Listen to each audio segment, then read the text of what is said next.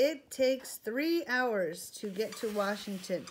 So why don't you look at your books or draw a picture or something? I got out my Electroman Advanced Plus. But just as I started a game, Fudge covered the screen with his hand. Will you take me back to the snack car now? If I do, will you leave me alone? Sure, Pete. I asked Dad for money. He reminded me not to get Fudge any candy, as if I needed reminding. He was already flying high. A banana would be good, Dad said, and a juice, not soda. The snack car was 3 cars forward. Fudge had already learned to open the doors between the cars by kicking the open door plate at the bottom of each door. He liked the whoosh of air as he raced from car to car. This is so fun, Pete. I wish I could ride the train every day. We ride the subway, I reminded him. But there's no snack car on the subway and the seats aren't soft. And when you look out the window, it's all dark. That's because the subway is an underground train. Wow, Pete, I never knew that. Well, now you know. William says, learn something new every day. I snorted. William is smart, Pete. He's the smartest teacher in the world. Sure he is, I thought. Fudge got a banana and a juice box at the snack car. While I paid, Fudge peeled all the skin off the banana and shoved half of it into his mouth. His cheeks puffed out and he couldn't talk. His mouth was so full. He insisted on carrying the little cardboard box that held the rest of his banana and his juice box. But on the way back from the snack car, the train swerved and Fudge lost his balance. He flew into the lap of a woman with a red suit and coughed out the gooey, half-chewed banana all over her clothes. Get off me, she shouted. Someone, get him off me. She shoved Fudge off her lap as if he were a slobbering dog, or worse. Oh, she cried, look what you've done. You've ruined my suit. She turned to the man across the aisle. Can you believe this?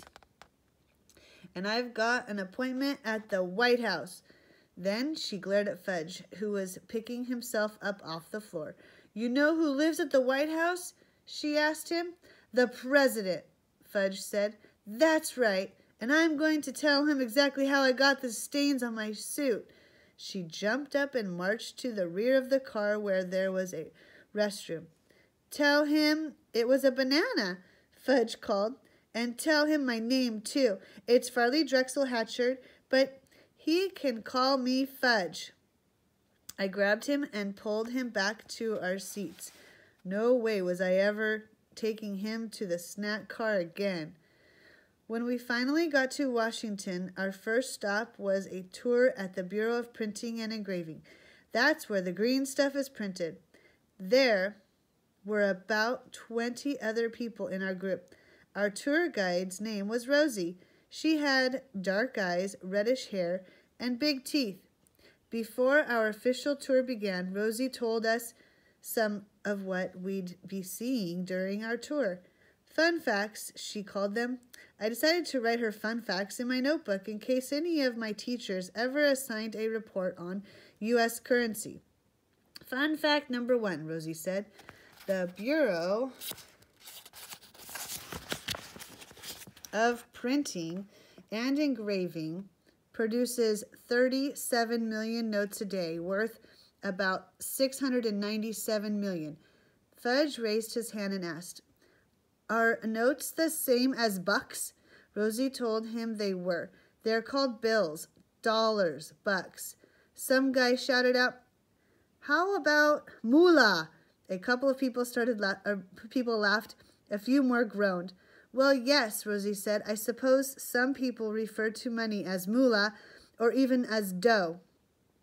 How about green stuff? Fudge shouted. That's what my grandma calls it. This time, almost everyone in our group laughed. Any minute, I thought Fudge would take a bow, but Rosie kept checking her watch and asked the group to hold their questions and comments until she was finished running through all of her fun facts. Then she led us through the metal detector. Fudge asked if we were getting on a plane. Rosie explained that we weren't, but because this is a federal building, they had to make sure no one was carrying a weapon. A weapon? Fudge said right before Dad set off the alarm. Nobody would have paid attention except that Fudge shouted, "Dad, are you carrying a weapon?" That's got everyone's attention. It's his belt buckle, turkey brain, I said. Rosie took a deep breath and checked her watch a couple of times. She was still smiling, but she didn't look that happy. She led us down a long hallway. We followed her single file through narrow corridors that twisted and turned. The old wooden floor squeaked under us. Every few minutes, we'd stop in front of the glass walls that looked down into the rooms where we could see the green stuff in production. As the crowd pressed forward to the window wall, Fudge worked his way up front, wedging himself between people's legs if he had to get a better view. Then he waved to the workers in the rooms below. I heard him singing under his breath, "Oh, money, money, money, money. I love money, money, money." I couldn't believe my parents thought bringing him here was a good idea. We saw the green stuff as it was printed, cut, stacked, and counted. Toward the end of the tour, Rosie invited Fudge to walk with her since he was so interested. "I love money," he told her. "Well, you've come to the right place," Rosie said. "Want to see mine?"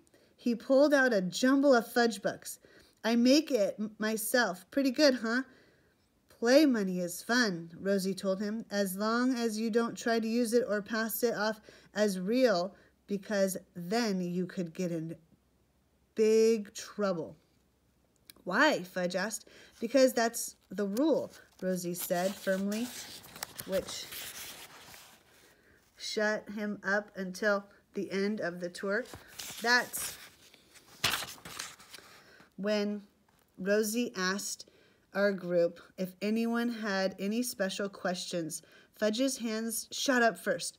Rosie didn't look thrilled, but she had no choice. She had to call on him. "I still need to find out how you get a lot of it at once," Fudge said. "A lot of—" Rosie sounded confused. "Money," Fudge shouted.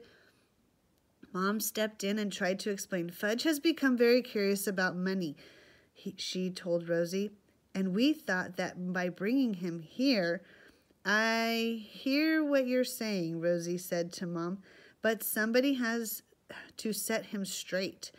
"I'll set him straight," a tall man with silver hair said. "First of all, young man, you need to get a good education. Then, when you're grown up, you need a good job. Then you save something from your salary every week. You invest carefully. You let your money work for you. And by the time you're my age, with luck, you'll have a nice little nest egg for your retirement." One group